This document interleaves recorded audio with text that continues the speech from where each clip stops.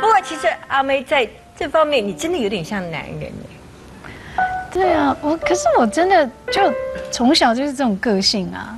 其实我觉得阿妹从我第一眼看到她到现在，她很多人问我说，一个人红了以后会不会改变呢？但我觉得我看过的艺人真的很多很多，但是我觉得能红很久的几乎改变的都不大。如果突然又改变很多的，我觉得都很难在演艺圈里面继续长久下去。就是说很坚持自己的一些想法的人，我觉得阿妹有几个阶段，比如说她去波士顿，对，那时候她丢开一切，然后学习，没有助理，没有什么人，然后去念书。我觉得她在那里就是学习独立，过日子。对，我觉得那个对你是一个阶段。是。另外一次你去日本演出那个杜兰朵，我去日本看你演出，然后我真觉得阿妹其实是可以去太阳马戏团。我刚已经有一点点感觉，你知道感动的那种心快要跑出来。太阳马戏团，你知道吗？她穿这么高，那个阶梯啊，是从，对不对？有10几20层，对不对？30几层，就这样。30几层，她穿这么高的鞋，唱的日文很陡，她真的哒这样，那我在下面就整个戏，我觉得你真的是可以去太阳马戏。因为我那时候我也是被逼出来的，你知道我告诉那个他就是非常有名的这种那种服装设计，对，那个老师他很有名，那我就很礼貌的跟他说，这个鞋子走这个楼梯，因为我有翻译在说，我说会跌倒，我就简短讲，鞋子长，然后衣服的长度，走楼梯跌倒，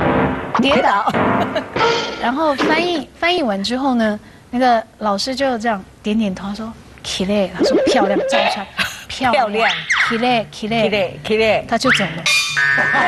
你知道他那个鞋子，比这个要高很多，对不对？前高后高，因为他要撑起来那个女王的那个样子，所以他必须要很高。但是我觉得那一段时间给了你，我记得那一次完了以后，你再回来再开演唱会，我觉得你就不再累嘞，是超出来了吗？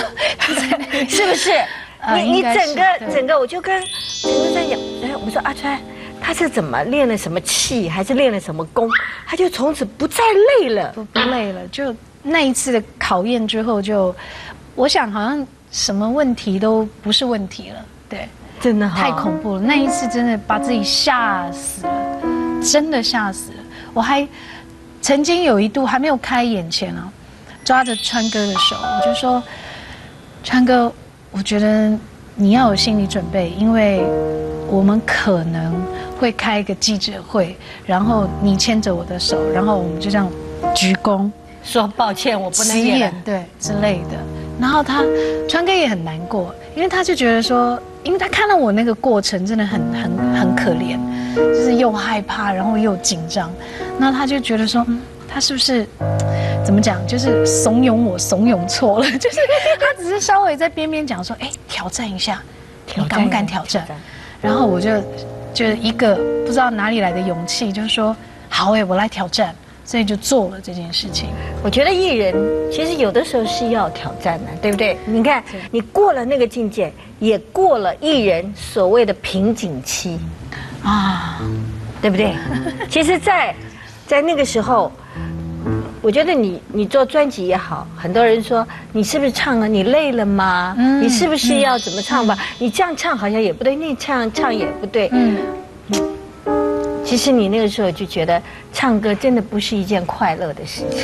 对，因为如果有太多的原因或者是因素加在唱歌这个身上，你就会觉得很累，喘不过气。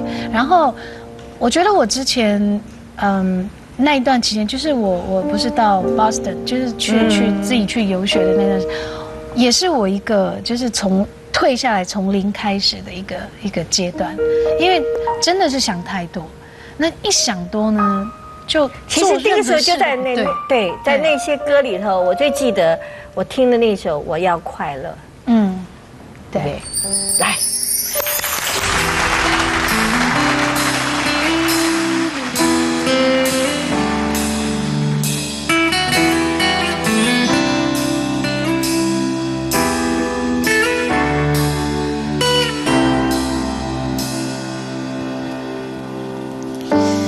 又被爱上了一遍，无所谓，当作成长。刚刚走开的人，烟还点着，味道却淡了。我并不是天生爱寂寞，却比任何人都多。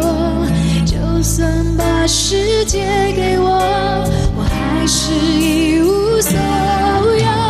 我要快乐，我要能睡得安稳。有些人不抱了才温暖，离开了才不恨我，早应该割舍。